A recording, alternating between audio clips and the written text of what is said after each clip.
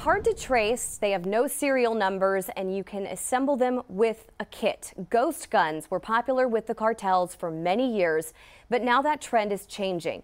The News 4 I-Team's Jordan Elder joins us with the surprising places these guns are now popping up and what law enforcement says you can do about it. Here's our vault right here. Here we go. So these are two examples of privately made firearms. This one is actually a machine gun. This is a ghost gun, or as the ATF calls them, privately made firearms, even though they look a lot like regular weapons. Well, one of the things that will be immediately apparent is there's no manufacturer or serial number on the lower part of the gun. That's Robert Topper, the assistant special agent in charge of the ATF Houston division.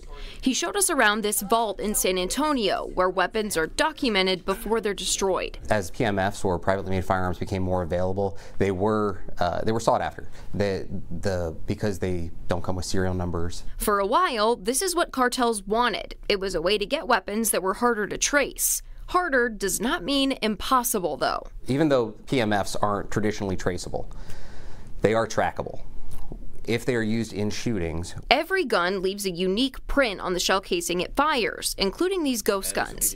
That means you can still link crimes committed with the same weapons.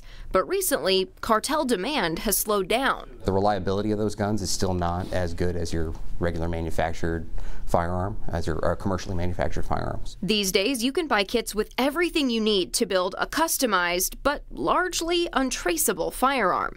The ATF says, especially here in Texas, those purchases aren't usually nefarious. Most of the people that make privately made firearms are just making them for personal use, just one firearm. They would do that, and they don't distribute them. Where the issue arises, Topper says, is when people leave their guns inside cars. San Antonio police estimate more than 1,000 weapons have already been stolen from cars so far this year, though it's unclear how many of those were privately made. Michael Waddell, the special agent in charge for the Houston division, says if those firearms end up in the wrong hands, the investigation part of that is absolutely difficult. But that's where we pair up with our federal and state partners to develop those investigative leads. There are things you can do to make yourself less of a target.